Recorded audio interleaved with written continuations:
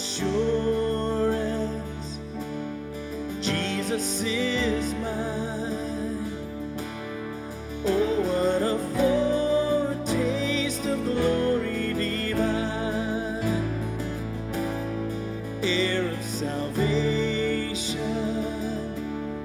purchase of God, born of His Spirit, washed in His blood. This is my story, this is my song, praising my Savior all the day long.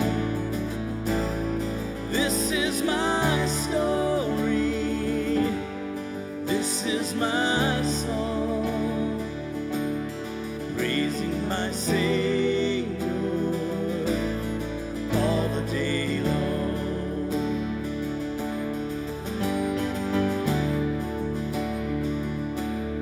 Perfect submission,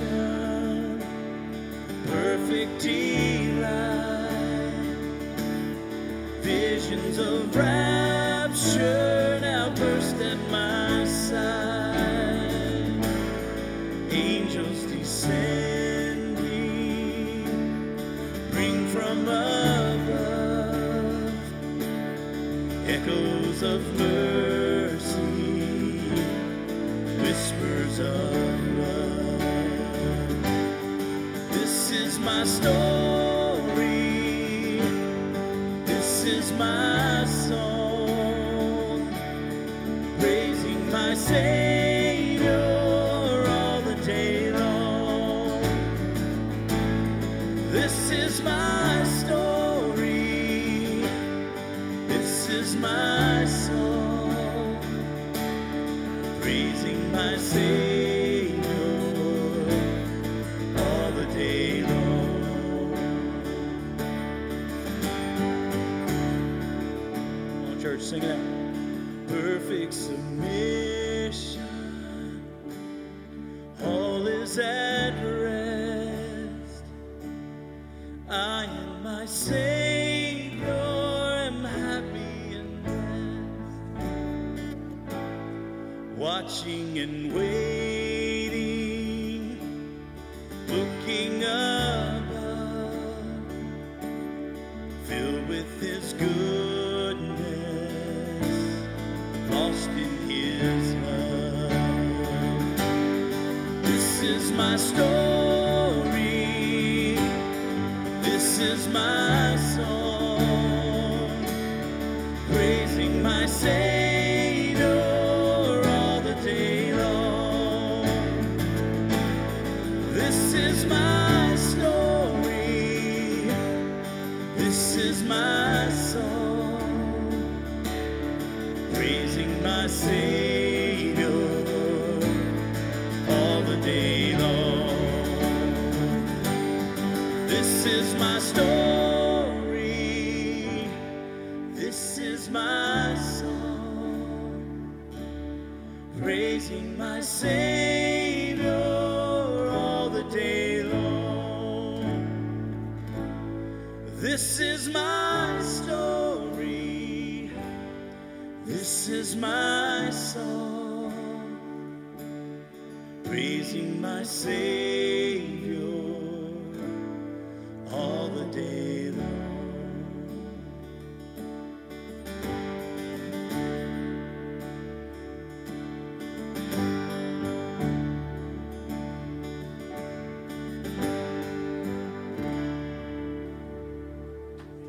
Amen. We bow our hearts, we bend our knees. Oh Spirit, come make us humble. We turn our eyes from evil things. Oh Lord, we cast down our idols. Give us clean hands and give us pure hearts. Let us not lift our souls to another. give us clean hands, and give us pure hearts. Let us not lift our souls to another. And oh God, let us be a generation that seeks your face, oh God of Jacob. And oh God, let us be a generation that seeks your face, oh God of Jacob. Come on, church, sing it out. We bow. We bow our hearts. We bend our knees. Oh Spirit, come make us humble. We turn our eyes from evil things. Oh Lord, we cast down our idols. Give us clean hands, give us pure hearts. Let us not lift our souls to another. Give us clean hands, give us pure hearts. Let us not lift our souls to another. And oh God, let us be a generation that seeks your face, oh God of Jacob. And oh God, let us be a generation that seeks your face, oh God of Jacob. All right, let's hear your voices. Sing this right here. We bow. Come on.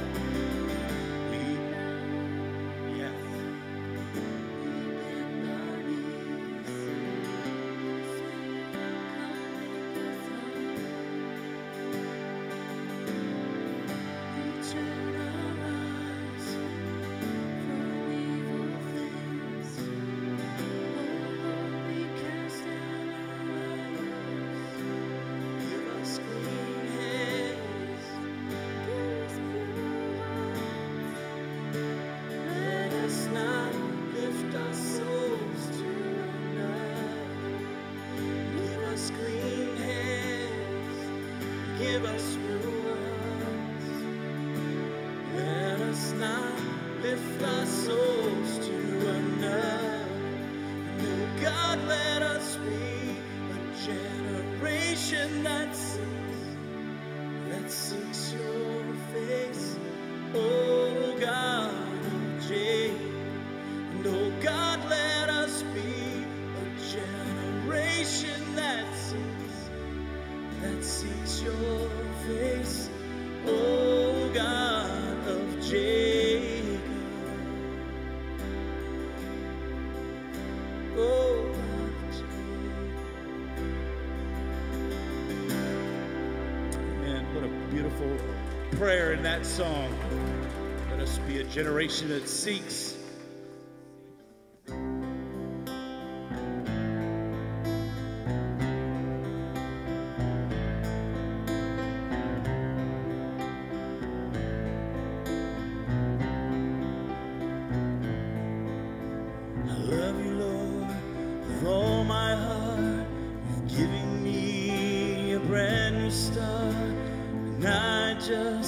Sing a song to you. It goes like this: the fourth, the fifth, the minor fall, and the major lift. My heart and soul are praising hallelujah. Sing hallelujah, hallelujah, hallelujah.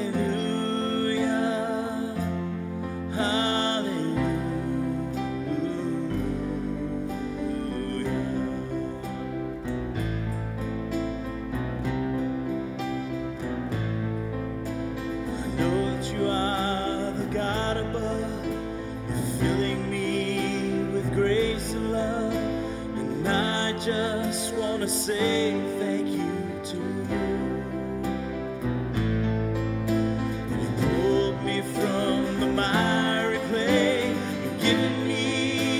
brand new day.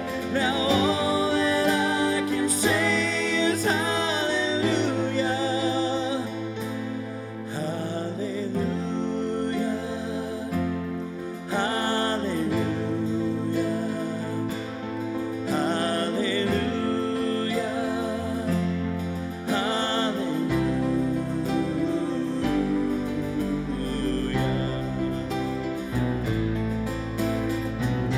On church, let's sing hallelujah.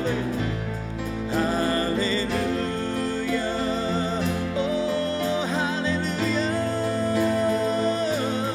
Hallelujah.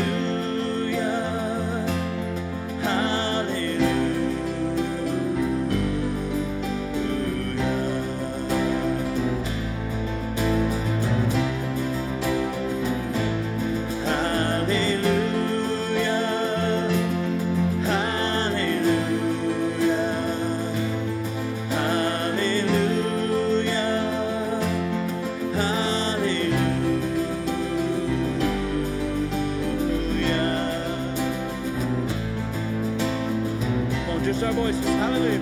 Here we go. Hallelujah. Hallelujah. Hallelujah.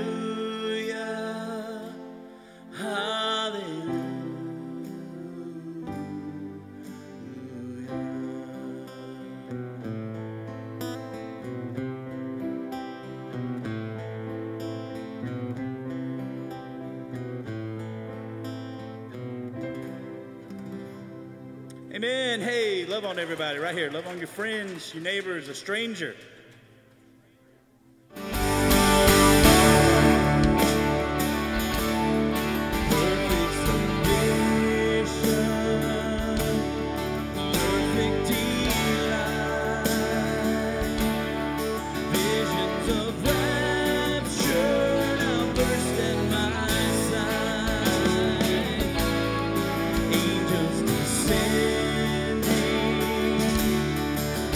From above.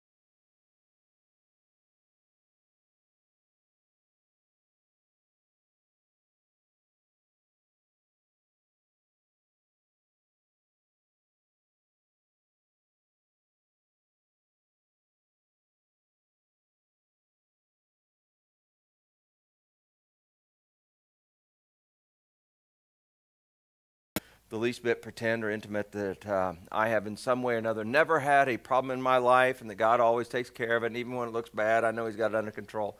No, I know what it is to hit the panic button. I know what it is to lose peace. I know what it is to think, oh man, I would rather be dead right now. I mean, all kinds of circumstances, situations, from things that at the time were terrible, like tests at school or passing certain things or job interviews and different things like that, to the horrific things of finding out that somebody's health was failing them that I loved, or that somebody had been killed or hurt in an accident, et cetera, et cetera. So there's all kinds of things that, yeah, I can relate with any one of you and every one of you, but I wanted tonight to show you, scripturally speaking, that I think that there's this thing going on behind the scenes that if we believe, we can trust that God's there working, whether we see Him or not. So if you will, before we look, let's pray, and we'll go from there. God and Father, tonight, for these that would, man, in the busyness and the hecticness of both the end of summer, even though we're kind of in the middle of it with school starting next week for a lot of different ones, some here and some going away.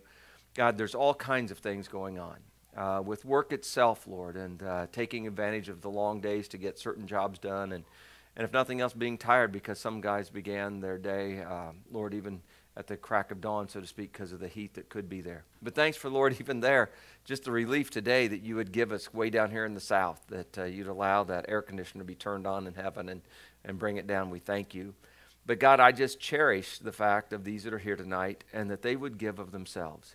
And so, God, please, please, please don't let me disappoint them, but might I be a tool that I give you to them. You and your word, you and your spirit, you and Jesus Christ, all that goes with our salvation. That I would share and relate it, Lord, in truth, but not in truth that's in any way, I don't know, a club upside the head, but rather instead truth that says, come on, look at this. And God, I do pray for us that claim to believe, that our belief would increase to the point we allow it to bring us the peace that Jesus, you as the Prince of Peace, brought to this earth. Not a peace that has anything to do with circumstance, it has everything to do with you get the final say. And so, God, tonight I pray that in spite of me and my weaknesses and my unlikeliness and inability, God, I pray you show yourself strong. I pray, God, that you would speak things through my mouth that would be designed that the ones that are here would each hear something, God, but not just something, but in a way that, God, that they would believe, how did you know, God? And it's just further proof, Lord, you do. You've got a plan for each one of us, and you're working that plan. God, how much neater it would be if we can cooperate. So I pray that we would learn, Lord, if not from our own lessons of life, we'd learn from the lessons that your scriptures give us of the other people's lives. So God, please grant us insight, give us energy and strength and alertness. Help us to have receptive minds, Lord, at this mellow time of the day, that we would be able to, Lord, find out why, one of the reasons why at least, that you brought us here tonight. But thanks for fellowship, God. Thank you for the body of Christ. Thank you for brothers and sisters that, Lord, take me deeper just by being here. And I believe that with all my heart as your Spirit, Lord, wants to mine deep down inside of us. And that it's amazing how we as a church, when gathered together, how that happens in a greater way than when we do on our own. So Jesus, be glorified, I pray, with everything we say and do. In the name of Christ, amen. So here in Acts chapter 13, we kind of, Julie was last week like, man, you're doing such a good job. Why'd you go back and go to this other thing? That got kind of confusing there, and I know that you probably think of that too, but I'm not too worried about being confusing. I just want to look at what the scriptures have to say, and I love sharing together or binding or attaching at least Old Testament with New Testament fulfillment, and to find out that if there's one thing that's halfway true, it is the fact that history does repeat itself. And why does history repeat itself? Because we as human beings aren't very original.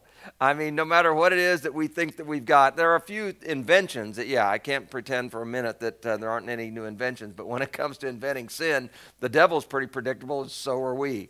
When it comes to new stuff that we think that we're doing, I mean, it just cracks me up when some of the new generation gets talking about, and the whole big word out there, you know, is that we would be green and this and that, conservative, and what we do with all the things of the earth that God's given us. And I look back, and I remember my mom washing clothes, and she did have a washing machine that Dad got her about kid number 3 or 4. I remember that. I was old enough to at least know it was probably kid number 4. A washing machine with an agitator in it. Not like the washing machines you've seen, but the old kind that you'd roll out, hook the hoses up, and all this stuff.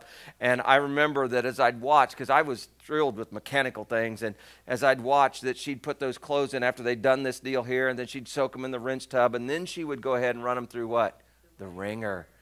The ringer. It wasn't the ringer like the movie. That was a little bit weird. It wasn't the ringer like the ring that boxers would stand in. No, instead it was these two things that would push together and squeeze the water out of those things. And she warned me, do not get close to this. You put your fingers in, it'll smash the time out of them. And I'm like, yeah, but can I feed something? Nope, just leave it alone. So she had that. But then guess where the clothes went after that? Out on the line. They had these wooden things used over and over and over again called clothespins. And they had this wire, and I remember Mom had a rag that she would go ahead and put bleach on and go up and down that wire that was going to be where clothes hang outside in the sun, that would bleach them and make them white, sparkly, and clean them up and everything, make them smell fresh.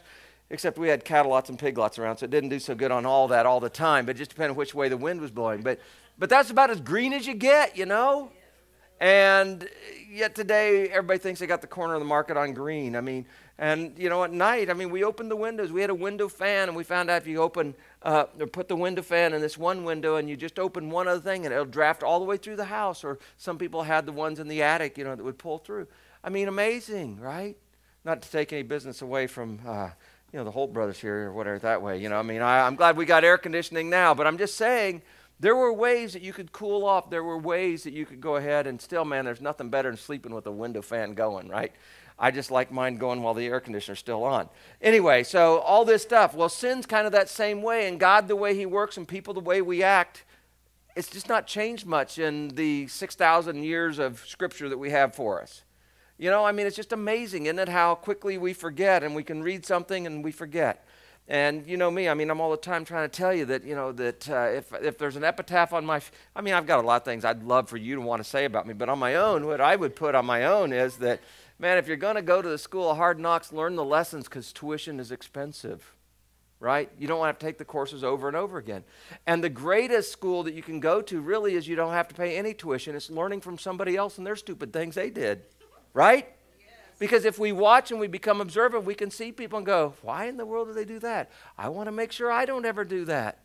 But if you're not careful, you'll end up doing it with them, because it's just that part inside of us that for whatever reason, I don't know why we're so slow. We presume we already know it all, number one, but I don't know why we're slow to gain wisdom.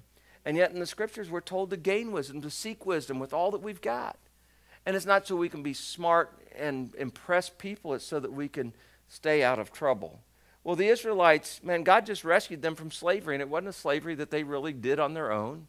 It wasn't because they'd been bad, as later on we read that, in the Old Testament, when he finally just allowed Jerusalem and Judea and Israel just to go ahead and be taken off to Assyria, modern-day Iran area. He just allowed them to because they were unfaithful to him. This isn't that. These guys had just become slaves in the midst of a nation that they'd actually gone to flee to have food for their protection. But 400 and some years later, God's bringing them out. Now, he told them that he would, and he did. And yet, at the same time, even though they saw the mighty hand with the plagues and everything like that, we're going to read tonight and see that they're just a bunch of sissies. It's like, oh, no, here we go again. And, it's just the start of it. I am so impressed with Moses. I'm so thrilled. I wish I could tell you that we didn't have a church that ever complained. It's not that good. But this week it is, right? Because we're going to do everything without what? Complaining or arguing, right?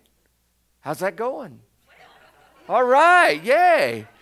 So far, Julie hasn't one time had to say, I thought you were, So we're doing good, but, the game's on, right? And it's why? Because there's a passage in the Scriptures that says, do everything without complaining or arguing. Man, what a great novel idea. How come it's so hard to do? And we're just shooting for a week, so let's see what happens between now and Sunday. But these folks were a bunch of complainers. And I say all this as an introduction. No, it's more an introduction. It's to get us thinking about the fact, what am I like? Do I learn from my lessons? Do I have the wisdom to even learn from somebody else's lessons? Do I listen to God and trust God? Do I understand that there are some things I've gotten myself into that are my problems? God rescues me from that. Do I understand then there are other things that some their problems got me into trouble? Do I understand that God can rescue me there? Do I believe that God's working in my life all the time like he said that he would? All those are big questions asked, and I think we can see those enacted here with the children of Israel. So what we read again, chapter 13, verse 17, bear with me as for some we repeat. When Pharaoh left Exodus 13:17. When Pharaoh let the people go, God didn't lead them on the road through the Philistine country, though that was shorter. For God said if they face war, they might change their minds and return to Egypt. So God led the people around by the desert road toward the Red Sea. The Israelites went up to Egypt, or out of Egypt, armed for battle. And so it just gives us this little insight to history here and what God did. And I think it's so cool, and we can read over it real fast. It's not tough read or anything in that regard. If they face war, they might change their mind. But what does that show? I think when we stop and look for it, or look at it, it shows us that God has concern. God is aware of us. He's aware of our strengths and our weaknesses, where we're at. And he saw that here with the children of Israel, that with their newfound freedom, they'd been slaves their whole life. They've got this freedom, and even though they've got gold in their pocket and they've got some animals that they did get to take out, and even though they've got swords or whatever in this regard, that they're not at all ready for facing an army. And I just want to share that with you because God's aware of where you're at. He's equally aware of where we ought to be by now, but he knows where we're at. And when I say where we're at, I realize you're not supposed to end a sentence in a preposition, but he's aware. At what stage in our life, at what mental capacity do we have, what physical capacity do we have, where do we have strengths that we pretend we don't, and where do we truly have weaknesses? I mean, today's a day and age of everybody's feigning disability, and I don't mean everybody is, but it's sad that, you know, you hear on TV the different ones that are found that they were out golfing, or the one guy that ran the marathon and he's supposedly completely disabled, you know, I mean, or did a triathlon. I mean, there's all kinds of weird stories out there. And what leads people to do that? Because they believe there's something to gain for nothing. And yet we know that most of those things aren't there, but it's sad that the people that need it then get overlooked. We know there's an emphasis on a variety of different things, and it's almost cool to be a victim these days. And I'm not saying that there are no victims. I'm just saying some people really go to any kind of extreme to tell you, oh, how bad their victimization is. But within this, I want you to see here, God knows. And he knows what is real, and he knows what we just aren't sucking it up. And he knows when we don't have the capacity, and he knows what real pain is. Do you ever find that difficult to explain to somebody when you've got one of those migraines or a killer headache, to explain to somebody that either never has a headache or doesn't, and they kind of go, oh yeah, sure you do. You know, I mean, you know that feeling. It's not good. God's not that way. Because when we tell God, and he's invited us to bring to him whatever's going on with our life, but he's sympathetic and empathetic and everything you would want him to be. And in fact, that's one of the reasons that Jesus came to the earth. One of the major reasons he stayed on the earth as long as he did was because he wanted to find out what it was to live in the flesh so he could relate with us. And what the scriptures clearly show is that he is now this great advocate for us before the Father, explaining about humanity, about some of the things that really do hurt and some of the doubts that do arise in the way that Satan can battle. And so it's so cool to know that that's Jesus representing us to God the Father. And all I'm saying, what's so sad is that we don't find comfort in that. Now, people may not understand and people may roll their eyes, but God doesn't, unless God really knows. He knows what you're going through. He knows what brought it on. And he also knows what the remedy is for it. And so in this particular case, he sees the children of Israel. He knows their capacity, their capabilities. They're just not ready for war at this point in time. So he takes them in a different direction. What I want you to understand, a big part of this overarching is not necessarily a title, but there is meaning behind God's madness. I mean, it seems like madness at times. I know I've used the illustration before, but it really is poignant. It stood out to me when I first saw it described because my grandmother had, and I don't even think you can even say where rugs are from anymore because there's somehow some way that it might be insensitive or whatever, you know, but it was made in another country, this rug was, you know, and on the top side it looked one way and was kind of cool, even though it wouldn't have been anything I wanted in my room. And it was my great-grandma. She'd done it when she was overseas. She'd bought this thing, and I don't have a clue what that thing might be worth because it was handmade and everything that way, but at the time it was just a cool rug that fit in their front room. But on the back side of it, it was like kind of weird, you know. I mean, it wasn't just a jute back. You could see threads and one thing and another like that. It's tapestry, they say. And a tapestry, and some of you ladies that are real creative, and maybe a few of you guys, but you know, you do that, and it's not knit one, purl two, it's not just crochet or whatever, but it's something like that, you know. And you poke these things through, and there's this and that, and there's fragments on one side, but on the top side, it's like, oh wow, look at this. And I think that's what's so cool about it is that that's what we sometimes go through with life. All we ever see is the bottom side that seems to be helter-skelter and not making much sense. But up above, God knows what he's doing, and especially what he's doing with us. And we might seem to be one of these threads out of place down here, but on the other side, God had us put in a particular place at a particular time, I think multiple times through our lives. And if we just cooperate and enjoy, we'd get to see the big picture someday. But right now, we struggle to do that. What I'm saying is God has meaning behind the madness. It seems like sometimes he just indiscriminately, oh, let's just change course here. We're the ones that typically do that. God always has a plan. And what he's doing, he's bringing us into the plan with where we're at, but where he wants us to be. And I don't just mean a location. That's a part of it. But it's eventually in a relationship with him and with people. And the unbelievable thing that Acts 17:24 and following brings out is at the same time that he's moving me to make an influence on other people, he's moving other people into my life to make an influence on me. But not just me, but every one of us in this room and every one of us in the world. He's doing it to help the unsaved get saved. He's doing it to help the saved increase in their walk with him. The whole thing. I mean, that's why there are some people that you just meet that there is a relationship with. I have to be real careful because there's some people that it's like, I don't get it, man. I hope God doesn't have me in their path for very long. But I need them. Sometimes it's to learn from them of a trait that's mine that I don't realize. Other times it's to learn compassion for them. And everybody's not like me, but that doesn't make them wrong. It's different, but there's a part there I can still learn and work. And that's what God's doing with them. He understands them as a whole, and he understands them individually, and he's still working very individually with Moses, but no more him than anybody here, including Pharaoh, this king of Egypt. So 19 talks about taking the bones of Joseph. Then we jump to 20. After leaving Succoth, they camped at Etham on the edge of the desert. And by the day the Lord went ahead of them in a pillar of cloud to guide them on their way, and by night a pillar of fire to give them light so that they could travel by day or night. The presence of God. He knew that they were new in this following him. He knew that they were used to taking orders, and God's going to give them some things. But really, instead of driving them like their slave drivers did, that's why you call them slave what? Drivers. He led them. It's why God calls us to be pastors, shepherds, not cattle drivers. I mean, I grew up driving cattle, you know, and stuff like that. We move them from one pasture to another. And even with hogs, you kind of herded them and you had to drive them along the way. But sheep, you could get out in front and lead and they would follow. And that's what God wants to do with his people. And so he's trying to do that with them. And he's given this cloud during the day that was unmistakable, that upwards of 4 million people could see no matter where they were. And at night it was a pillar of fire that could be scary, except how cool would that be when you're out in the middle of nowhere you've ever been, no lights, no nothing, no water, and God's there. So God did this to benefit them so that they could travel by day or night. And he stayed in his place. He kept that going for them. Then chapter 14, the Lord said to Moses, tell the Israelites to turn back, to encamp near Pi-hahiroth through Migdol, and the sea. They're to encamp by the sea, directly opposite of Baal-zephon. Pharaoh will think. And this is where it shows. So he's doing this with them. But again, the madness behind her, the meaning behind the madness, it's not that God just, oh, let's do this. I don't have my GPS working, but let's try it over here. It's not that. God's thinking of them, and he's thinking about this situation because he's knowing what's going on back at the ranch. And so he said, Pharaoh will think the Israelites are wandering around the land in confusion and hemmed in by the desert. One, God knows what we think.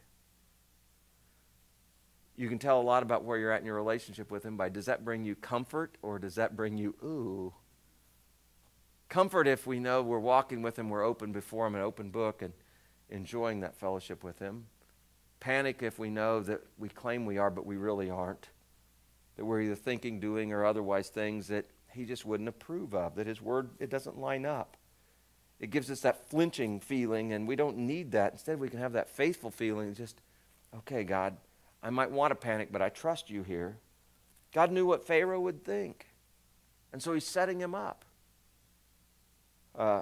We've got some people in here in the church that they play poker. Not me, man. I do slots, they play poker.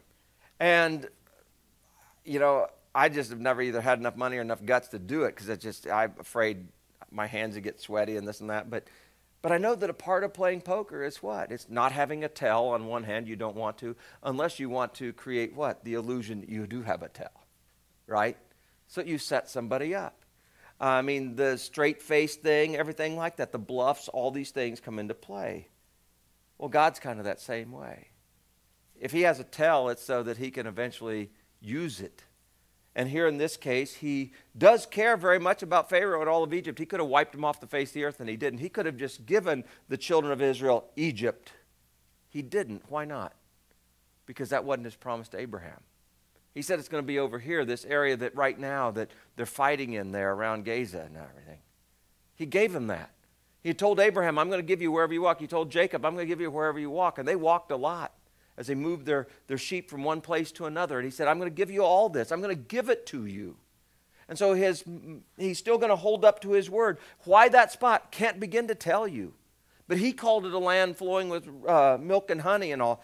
But God's got this plan. But God also knew that Pharaoh had a plan. God tried to appeal to Pharaoh through all that he did, and Pharaoh's heart just kept getting harder and harder, more and more stubborn, hard-headed, bullheaded, stiff-necked, whatever you want to call it. And he became a man that was a liar. He would say, I'm sorry, but he wasn't. He would say, I'll do this, and then he didn't. And so it was increasing his insanity almost, so to speak. And even here, that night when he finally brought about the death angel, and only if you had the blood of the lamb over your doorpost were you spared, Pharaoh's household was hit with this. He was overwhelmed like the rest of them, said, get out of here. Here's gold. Take off. Get out of here. Finally, go worship your God, whatever, but just leave us alone. But already the wheels have started turning. I can relate because there's times that, I have repented so wholeheartedly, at least I felt. But as I shared with somebody this last week, I found that there's a huge difference because you see it in others and then you learn it about yourself between repentance and remorse. Right? Remorse is what? Typically, it's, I'm sorry I got caught.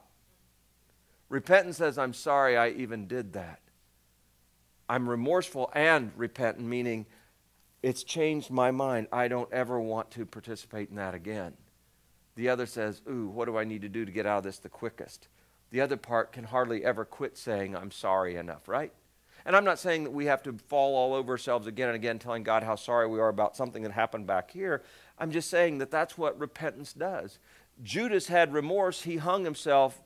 Peter had repentance. It wasn't easy, but he faced Jesus again, and Jesus made it face to face so that he had to, and he restored him to the kingdom in that regard. So I want you to know that God is aware of us. Pharaoh had remorse, but man, after he gets to think about it, it starts stirring within him again. And it looks like God's doing it all, but I don't think it's just that. But I think that God took advantage of this hard heart. Verse 4, he said, I'll harden Pharaoh's heart, and he'll pursue them, but I'll gain glory for myself through Pharaoh and all his army, and the Egyptians will know that I am the Lord. When God talks about gaining glory for himself, he's not talking here about, yeah, man, they'll put me up in lights. God's glory is always a desire to share with others. And so what he's wanting to do here is to let the world know, I really am the God. All these things I'm going to tell Moses and are going to be written down for the centuries and millenniums to come. It's because I want you to know I really am God.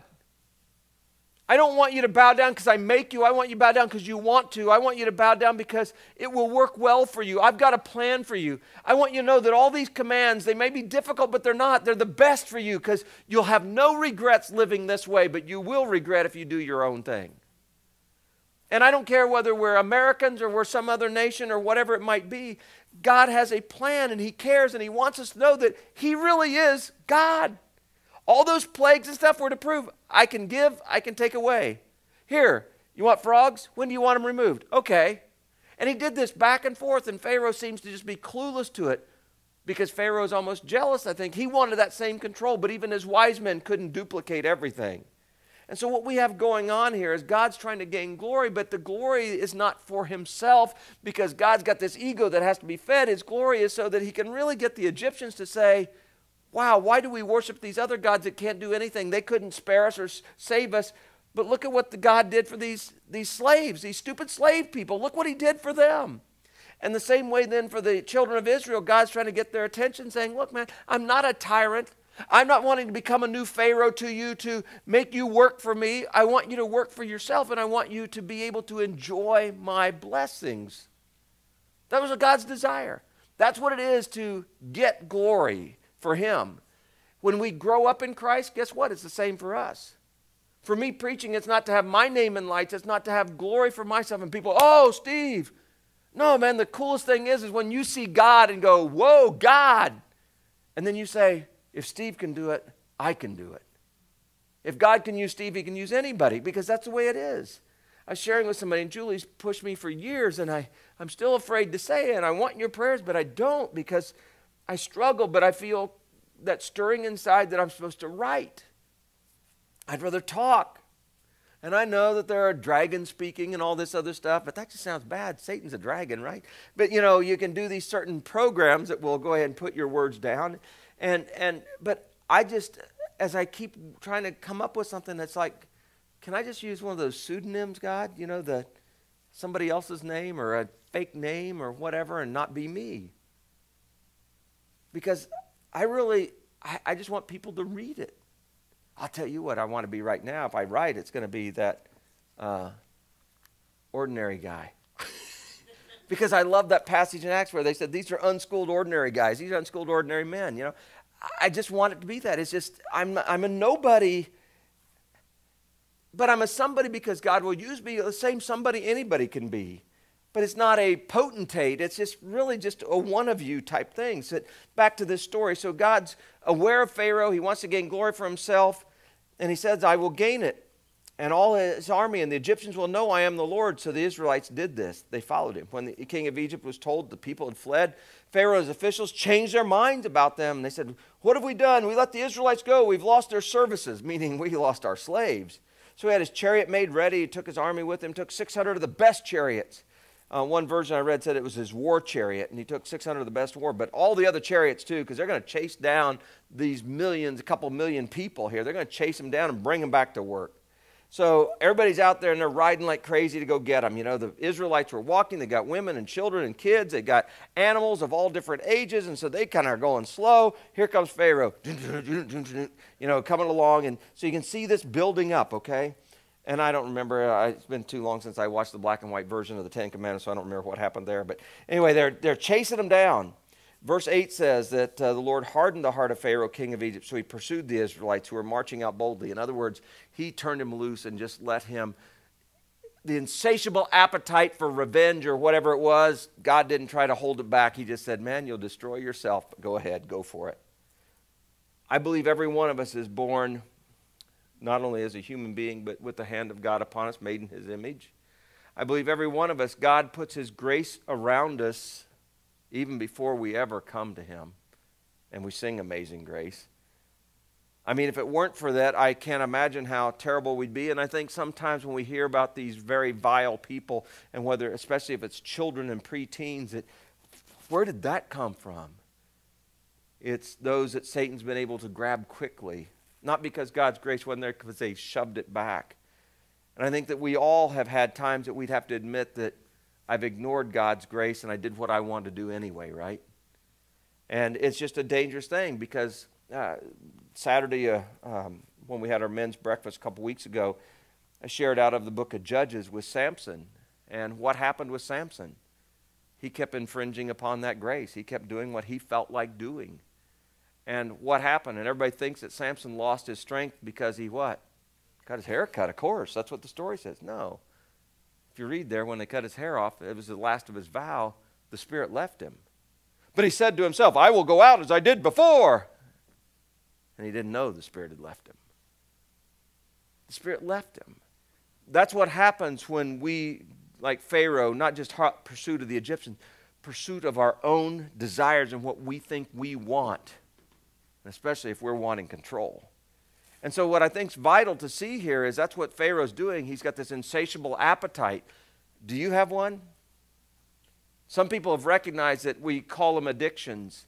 Others have kind of remorsefully said, I've got an addiction, but never attacked it, I just think that it's interesting how we open Pandora's box and we do think we can close the lid, but there's some things that are very difficult, if at all possible.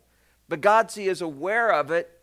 And he doesn't just say, fine, that's what you'll get what you deserve. But at the same time, there's a certain part of it because he leads us instead of driving us, that we've got free will. We can do what we want.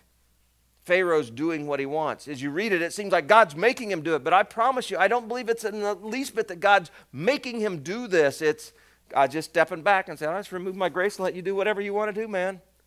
I don't want that to happen in my life. Do you? Did you know that we're supposed to be grace agents in each other's lives? And I'm not talking about me being in your business or you being in mine. I'm just saying that as we see, we should care enough to speak up. Parents, you know what that's like. You're not invited in, but somehow you try to suggest and you hope somebody else will. But finally there comes a face-to-face. You have to, man, I don't know if you're heading down a reckless course. I remember mine wasn't even that reckless other than in my dad's eyes. When I was 18 and just graduated that summer, I thought I was taking it off because I wasn't going to work for Dad on the farm. And I was out polishing my new Honda 750, and the chrome was shining just good. And you got to remember, I mean, this is tough because we had a gravel driveway.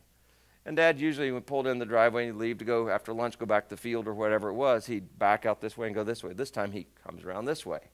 We had a horseshoe drive, and he's coming up around there, and as he's doing it, I'm thinking, what are you doing that for, man? You're going to try to slow down just a little bit. You're stirring the dust up on the gravel there. And he wasn't slowing down until he hit the brakes. Well, now it's a cloud of dust. And then he backs up and makes more dust. He gets out of that truck, and he said, I don't know what you're planning on doing this summer, but you're not going to spend the whole summer doing nothing. You're going to come to work for me, or you better go get a job. Like, what the crud, you know? I'm a senior, man. Dad, don't I get a little break here in the action now? I've got to school this fall. And I went down that day and got a job because I was bound and determined I'm not going to work for him. Worked the hardest I've ever worked in my life. Hired on with a crew for the telephone company, and we dug the post holes, the holes for those great big poles, you know, the 30, 40-foot poles that you couldn't get a machine into. So we had to cut through stuff to get down in there and then clear it, and then dig down, 12, 13, 14 feet to plant one of those posts and then tamp it back in. But I was proving to my dad, man, I'm not working for you. I'm going to go get a real job, But it was that way. Now, what was Dad doing? Well, he's intervening because he knows idle hands, devil's playground, all that. He also knew it was a pride thing, and it just was irritating him that I was doing nothing because life's not made up of that, and he didn't want me to get on the wrong course. I share that with you because God's the same way. He wants to. But if we persist and insist, he'll let us go. And it's not a good feeling to be free-falling with God's arms not underneath you. Anyway, so Pharaoh's doing this. He's going headlong into it. God knows what's going on. But God not only knows what's going on with Pharaoh, he knows the Egyptian, or the Hebrew people here. But God not only knows that, he knows the future. And had he not set up this little scenario, what do you think? How far would Pharaoh have chased them down? There'd have been no end to it. I don't care if they'd have gone the straight route to. What would have happened was you'd have had the Egyptians slaughtering the Israelites in front of the Canaanites and the Perizzites and all those other people over here, then the land of flowing with milk and honey. They could have gone straight there, a couple of days or a week been there. But instead, God took them and made it look like they were wandering because he wanted to bait Satan. He gave him a tell, and Pharaoh bought into it, and so he follows and he pursues them. And he doesn't understand, Pharaoh doesn't understand that he's just leading them into their demise. But God's taking advantage of this headlong thinking, and he's also going ahead and protecting his people that said, we want you to lead us. We want your promises. So I want you to see all that because as we read on down through here, you're going to see change. It doesn't look like that. So we read verse 8, the Lord hardened the heart of Pharaoh, king of Egypt, so he pursued the Israelites who were marching out boldly. Again, one of the explanations for that word there is victoriously. They felt like, hey, look what we did. We got out of there. We got stuff. I don't know where we're going to spend this gold, but we got it, man. Someplace out here in the desert, We got gold. We got animals. We got our family. We got a cloud up there. I don't think they're thinking about God so much. The Egyptians, all Pharaoh's horses and chariots, couldn't put Humpty Dumpty together again. No. And the chariots, horsemen, and troops pursued the Israelites and overtook them as they camped by the sea near this Pi, whatever it's called, opposite of Baal Zephon. As Pharaoh approached, now it doesn't mean they overtook them in the sense that they rode up into their midst and started slaughtering them. It just means now they could see them. Oh, now they're within striking distance. Now there's no way that on foot that they can outrun them. So here it is. So you're soldier, you're Pharaoh, you're greedy, you're going to get even. You don't want to kill them, but man, you're going to make them wish that they were dead, and you're going to bring them back, right? So as Pharaoh approached, verse 10 said, the Israelites looked up, and there were the Egyptians marching after them. They were what? My Bible says terrified. Anybody else got anything else? They're terrified. They cried out to the Lord. They're scared. They said to Moses, and this is where it goes from being terrified to being caustic, to being doubters. They said, was it because there were no graves in Egypt you brought us to the desert to die? Golly, where'd that come from? It comes when all you can think about yourself. And this isn't the first time. They do this over and over again. Notice what they go on to say. What have you done to us by bringing us out of Egypt? Didn't we say to you in Egypt, leave us alone? Now, the reason I brought out that thing about, victoriously, or the boldly thing was victoriously. I mean, they were feeling pretty good till they see the Egyptian army. And suddenly it's like, they don't feel so good. But they were feeling great. I mean, this is cool, man. We got it made. This is so cool. The cloud at night, it's fire. God's good. We're going to go. He's going to take us to a place where we have our own houses. We're not slaves anymore. We got gold. We got our animals. And you might not think that sounds like much, but that's what's crazy about it. I don't care what part of the world you live in. We all have things that are of value that if we have and somebody else doesn't, it just makes us pretty cool, right? And that's the way they felt. They felt cool until this. And now then, I mean, nothing being said, but now then it's like, we told you, didn't we? Leave us alone. Let us just serve the Egyptians. It would have been better for us to serve the Egyptians than to die in the desert. Why? There's a lot of times in Scripture people want to die. Elijah wanted to die. Jezebel was ready. But Elijah ran from Jezebel because he wanted to pick how he died. We're that way. Oh, I could just die. Well, yeah, you could. I could. Any one of us could tonight. But yet there's a thing called, God save me. I mean, that's not the way I want to die. It's weird, isn't it? Somebody says, and then they find out and they go to the doctor. It's like, oh, no, I don't want anything to happen to me. You just said you wanted to die. We are so nuts, man. I mean, it's just really, really crazy. And that's what it shows here. And all I'm saying is, so can we learn anything from them? At least keep our mouth shut. Secondly, what was the problem here? What's going on? If you got time with me, if you don't, go back to sleep. But if you got time, let's go back here to the book, Let's go to Mark, if you will. I think it's chapter 4 that I had in mind. I didn't mark it. That's terrible. You didn't mark Mark. Mark, chapter 4, please. You got that, didn't you? It's a tongue-tied dog. Mark. That is really bad, but that's okay, man. I mean, I am focused. I'm waiting for you to catch up and say, got it? Okay. Mark chapter 4, verse 38, all right? 35. That night when evening came, he said to the disciples, let's go over to the other side. Leaving the crowd behind, they took him along. That just cracks me up. They took who along? Jesus. Yep, they took Jesus along, just as he was. What's that mean? I have no idea. I guess he looked the same as he always had. I don't know. It's just a strange phrase, right? They took him along. Okay, come on, Jesus. We'll let you go with us again, Just like you are. Maybe that's where they coined the phrase, just as I am, without one plea, in the boat. There were also other boats with him. A furious squall came up. That part's not funny. A furious squall is as bad as it gets. Came up, and the waves broke over the boat, so it was nearly swamped. Jesus was in the stern. Last I know, Howard sleeps in the front of the boat, right? Up there in the stern. Jesus was in the stern, sleeping on a cushion. The disciples woke him and said to him, most intelligent thing they could ever say, Teacher, don't you care if we drown? Do you think anybody had any thought? I mean, if you just think for a minute, how intelligent is it to be a human being? You've seen Jesus do miracles, feed 5,000 people, whatever it might be. And you go to him and dare to say, don't you care? And nobody cares any more than Jesus. Now, don't raise your hand, but how many of you have ever said that? God, don't you care? These are grown men acting like little sissies again. And my whole point being is, that's easy for me to say because I'm not out there in the furious squall. But what I really want to think is, let's analyze this a little bit, Sherlock. Let's go ahead and get out the magnifying glass and look at this. I mean, what's their thing based on? One thing. emotion and fear. Now, I mean, granted, a lot of these guys were sailors. I mean, they were fishermen. They knew what it was, and they knew it was a dangerous situation. The guys that weren't were panicked because they knew it must be dangerous. Boom, the waves are crashing, and it's like, why isn't Jesus doing something? He must really be in a deep sleep. But the truth of the matter was, they started thinking in what? Earthly terms and emotional situations, not faithfulness. They didn't stop and say, who's down there that we brought along with us? Good thing we brought him along just as he is. I mean, that just cracks me up. Bring him along just as he is. Good thing we had room for Jesus, you know. I mean, we stuck him up in the front of the boat, but yeah, it's a good thing you had room for him.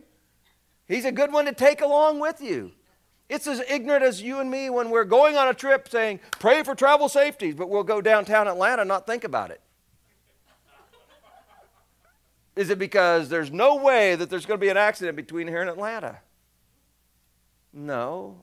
We ought to always, pray about safety, but maybe we ought to just always thank God that you're going with me, Lord. I'm taking you along, just as you are, because I want you with me. But then we hit the panic button and forget that Jesus is with us, or we forget who Jesus is. Does it make any sense? I know I don't, but does this make sense? It doesn't make sense to me that these disciples that believe in him are suddenly acting as though he can't do anything. And it doesn't make sense to me that they forgot who he was. Other than as a human being, when I forget who he is and forget that he's promised, never will I leave you, Steve. Never will I forsake you. Jesus ever lie? Nope. The scriptures even say it's impossible for God to lie. It's against his whole character. So why don't we believe him? That's the question. Why don't we? The next question is, what would it take for us to believe him? Well, maybe if he proved it. Anybody here that's not at least seen one miracle? God do something that you thought there was no way anybody could get you out of? A job when you thought there were no jobs available, or a fever that broke when you didn't believe that your baby was going to make it through the night? I mean, or a car wreck that you just drove through that other people are smashed up in and you just drove through it? I mean, if I look back just driving alone, I've told you before, I should have been dead 100 times. I've seen the hand of God. I don't believe I'm lucky. I don't believe at all. I just believe God's not done yet, or I wasn't ready. And yet I think I'm ready, but I don't know he does. Maybe I'm not ready totally in my relationship with him, because I do believe there's far more I can build in it, but maybe I'm not ready because I've not completed my mission. That's what I really believe. Because God has certain things marked out for us. But my prayer is, take me, God. Take me when my death will do more to win people for you than my life. But I don't want to be, this is what my prayer is not, I don't want to be one of those where are you, God? Don't you care? And I understand, and I don't mean to in the least bit be boisterous and sarcastic towards you that you would ever doubt. It's just, to me, it's the most illogical thing we can do if we are a Christian. It's totally against faithful thinking. And it's totally against believing that God cares. And I don't know any way that Jesus could have shouted out loud than stretching his arms out on the cross saying, I love you this much. I'm dying for you. But we hit the panic button instead of taking a hold of the peace. We look at our own selves and our own strength and our own weakness and our own how big our storm is instead of looking behind the tapestry and saying, how's it look up there, God? I'm sure glad you're large and in charge. I'm just saying there's moments we could have peace, but instead we panic. The Egyptians or the Israelites, are doing that with the Egyptians. They're hitting the panic. Oh, Moses, why'd you even bring? We could have died in Egypt. We told you to leave us back there. And it's like, wow. It sounds like something a 3-year-old would say. You don't love me, Mommy, or you'd let me have that candy right now. And it can get irritating, but they're 3. When you're 33 and 34, when you've been with Christ for 30 years, and you're still, oh, don't you care? I'm just saying, right? So can we learn from their mistakes? Because the truth of the matter was, Jesus what? Did care. And not only did he care, he couldn't have cared more. And he cared enough to let them experience it so they would be able to see what he had planned. And that's the part that I want you to know is I think that the shame of it all is that God, have you ever ruined a surprise? I've had my share of ruined surprises because, oh, what are you doing? Nothing. Well, it sure looks like you're doing something. Are you sure?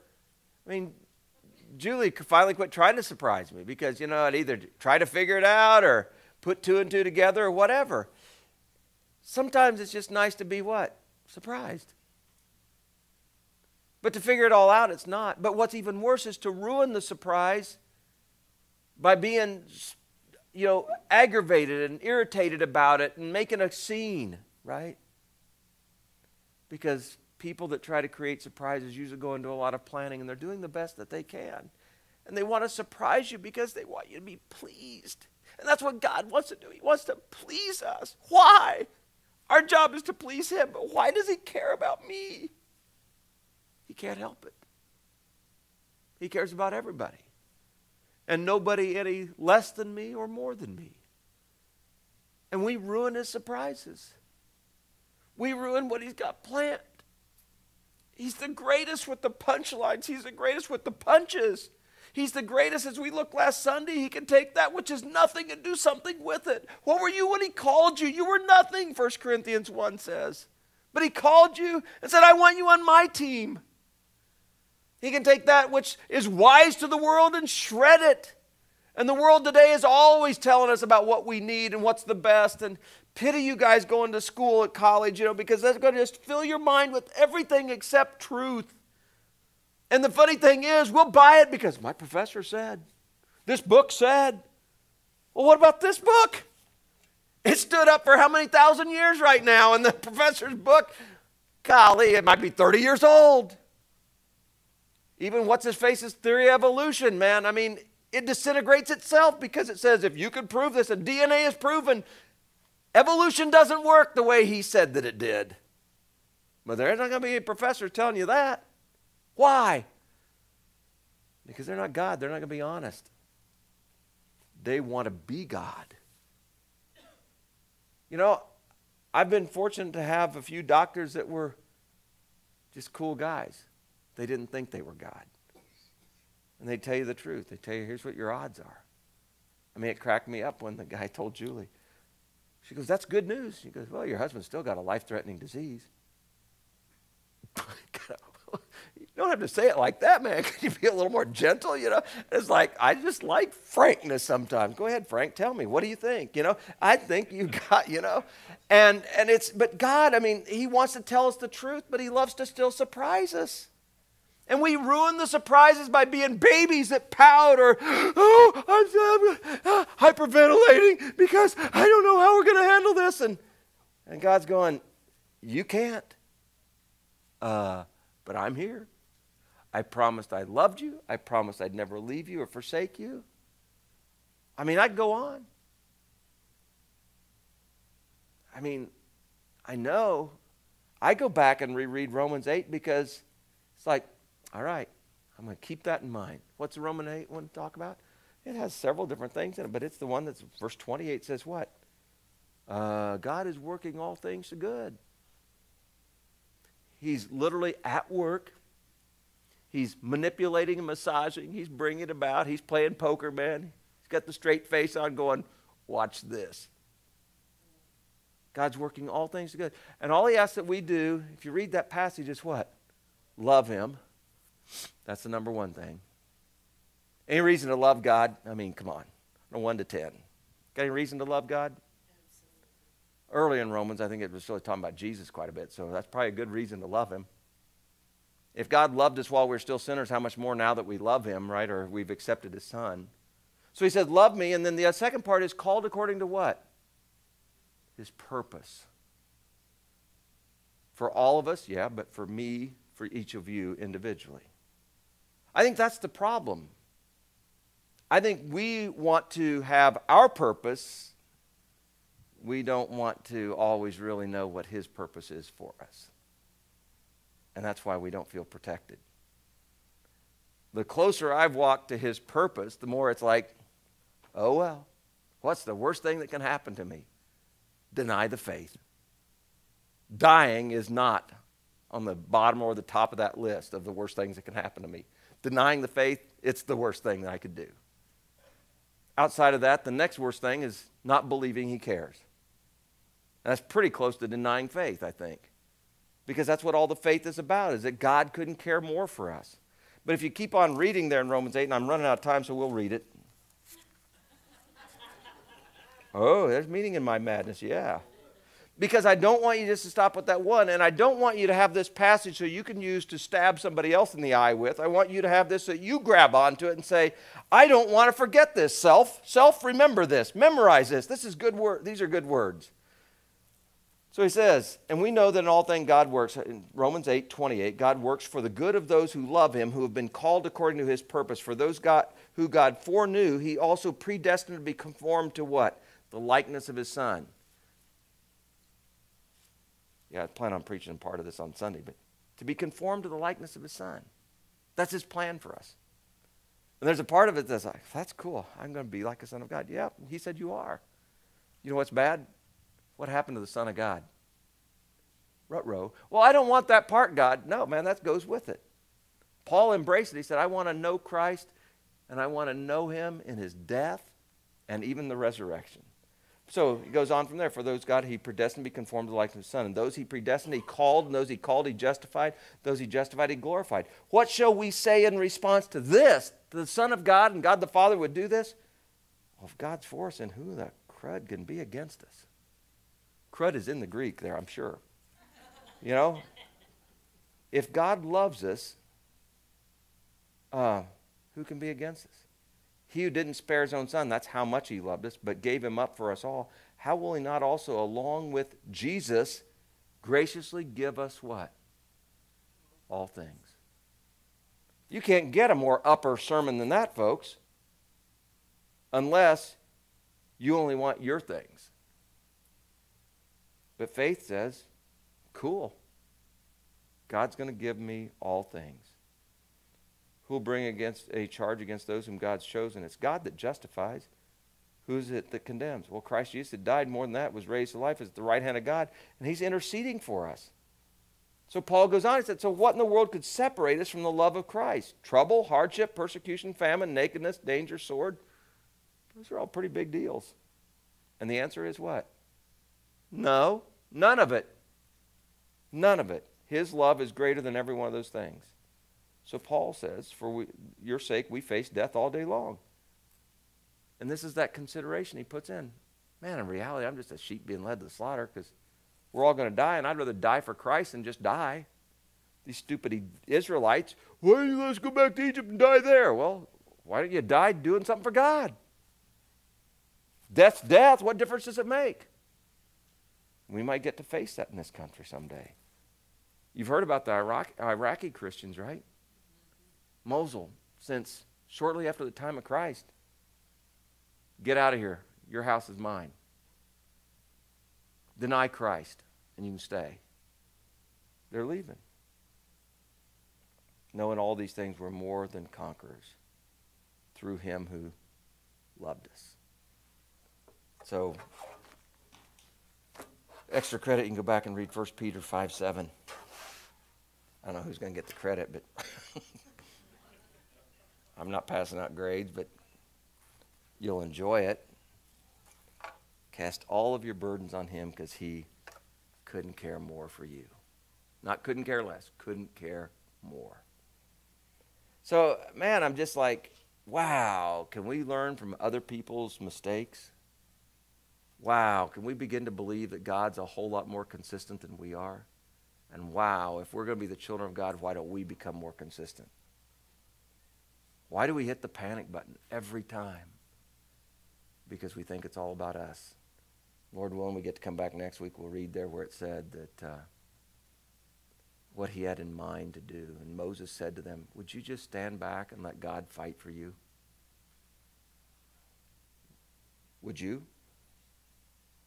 And, I mean, there's times we need to do something, and there's other times not. What's that prayer of serenity say? I don't have it written down, but what is it? Help me to change and accept the things that I can, and the wisdom to know the difference, right? What you can do that I can't, and believing that God will. And that's what it boils down to, is if you can do something about changing your situation, He'll change it. If you're literally in an impossible situation, relax. You can't do anything. And that's a hard thing sometimes to grasp and to realize, but that's when you can just do the Nestea plunge into the arms of God. Remember that old commercial? Just falls back in the water. Just, okay, God, catch me. And I'll tell you what, you can play that with Him, that game with Him of trust. He'll catch you every time.